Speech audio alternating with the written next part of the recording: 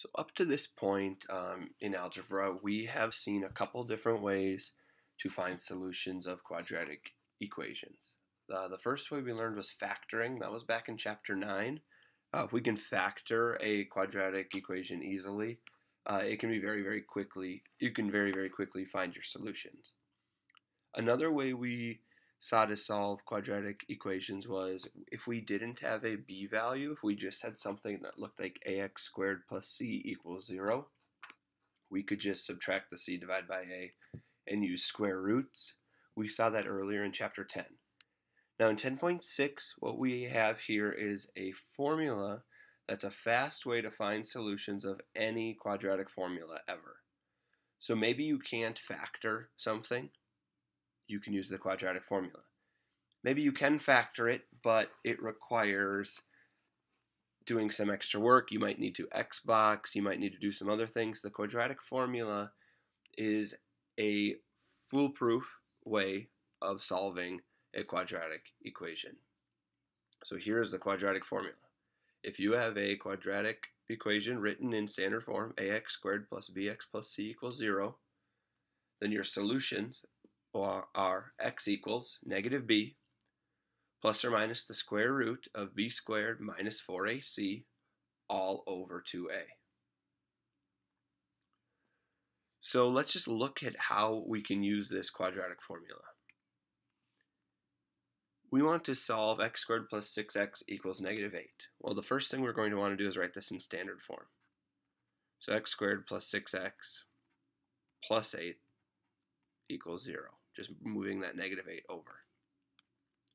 Now our a value is 1, our b value is 6, and our c value is 8. You do not need to write these over to the side, but it can be helpful because now you don't even need to look at this, you're just looking here. So here let's use our quadratic formula. Negative 6 plus or minus the square root of 6 squared minus 4 times a, which is 1, times c, which is 8. Then all of this is over 2 times 1. Well, now we get to simplify a little bit. Negative 6 plus or minus the square root of 6 squared is 36. Well, 4 times 1 times 8 is 32. So it's the square root of 36 minus 32. All of that was a little ugly, is over 2.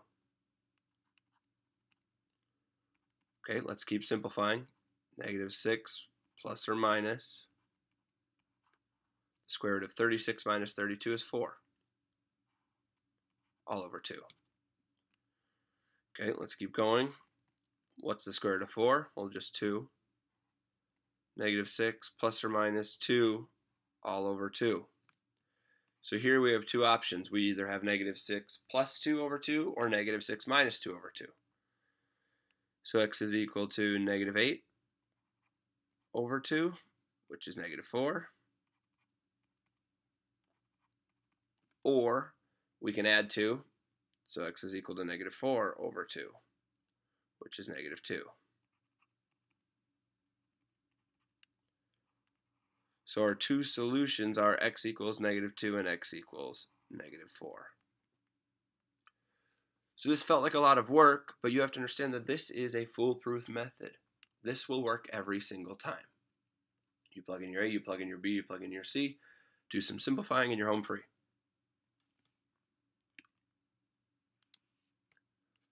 Let's try a couple more.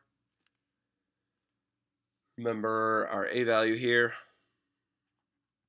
is 1, b is 5, and c is 2. So negative b is negative 1 plus or minus the square root of b squared, b is 5. So negative 5.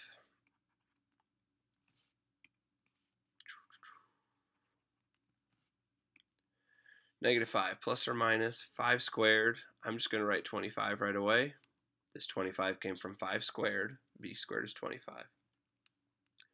Minus 4 times 1 times 2. All of that over 2 times 1 is equal to x. So now simplifying here,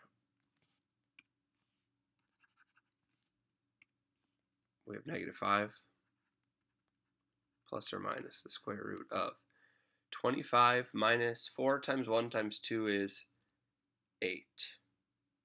So 25 minus 8, 25 minus 8 is 17. All of that is over 2.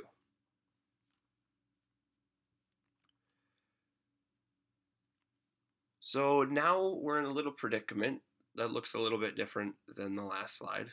Before we were dealing with the square root of 4, and we could simplify the square root of 4 as 2. Here we have the square root of 17. So right now what we have is a nice exact answer. But what we can do is we can evaluate the square root of 17 and get a decimal. So if we take the square root of 17,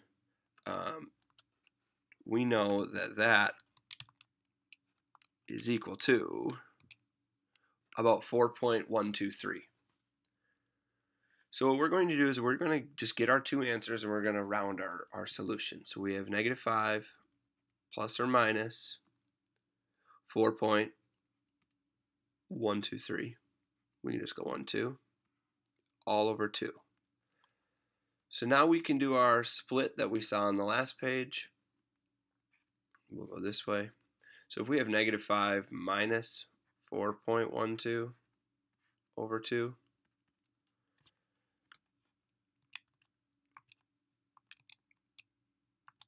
that gives us an answer of negative 4.56.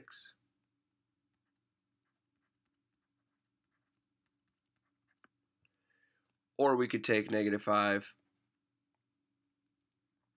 plus 4.12. All over 2. This is going to be a smaller number, about negative 0.44.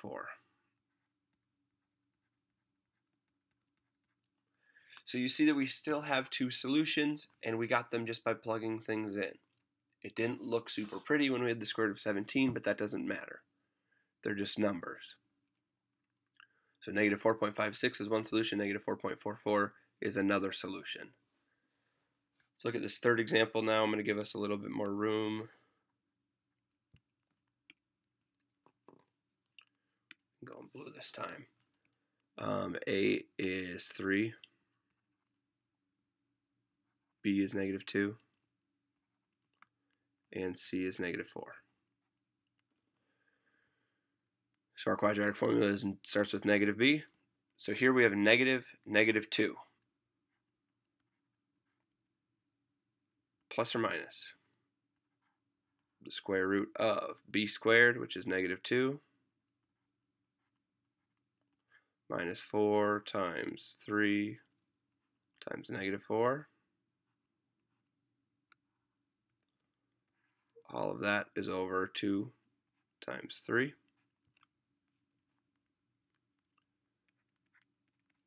So now if we have negative 2, that's the opposite of negative 2. So that's a positive 2. Plus or minus. Here we have negative 2 squared. That's just going to be positive 4. Minus 4 times 3 times negative 4. So a negative and a negative. That'll be a positive. So 4 times 3 is 12. 12 times 4 is 48. So 4 plus 48. All over 6, which is 2 times 3. Well, 4 plus 48 is just 52. So moving up here, x is equal to 2 plus or minus the square root of 52 all over 6. Now once again we can get two decimal answers, so you can do the exact same split idea as we saw before. I'm just going to do this all together. If we add and then divide by 6, we get 1.53.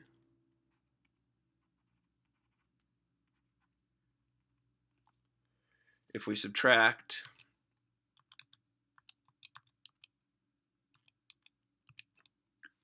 we get negative 0.86.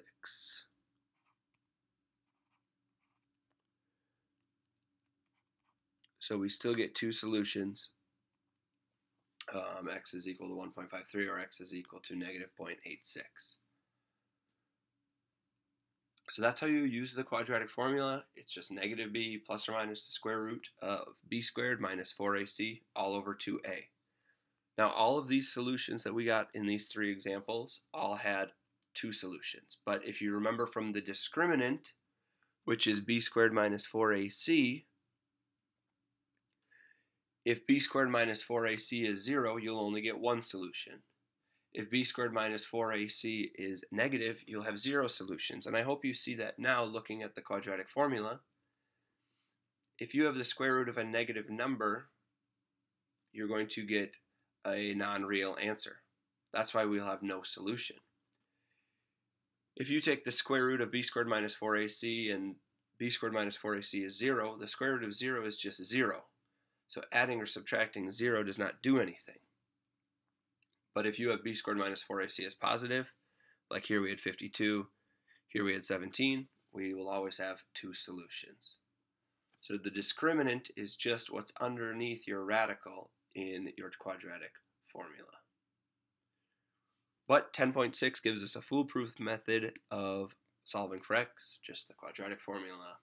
It might feel tedious, might feel long, but it works every single time.